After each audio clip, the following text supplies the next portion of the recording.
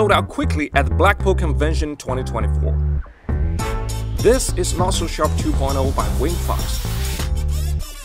You take out a Sharpie and let spectators sign it as usual. At the end of the performance, you pick up the Sharpie and casually rub it, and the Sharpie turns into a ball. You then pick up the ball and smack it on the table, and the ball just now turns into a splat. The Sharpie is a must-have for every magician, and it's also an ordinary object for the audience. With Not So Sharp 2.0, you can surprise the audience anytime, anywhere.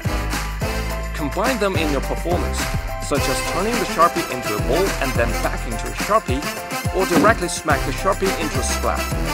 Change the shape of the Sharpie at your fingertips. Not So Sharp 2.0 is made of high-quality resin and is perfectly molded to get a better shape and texture.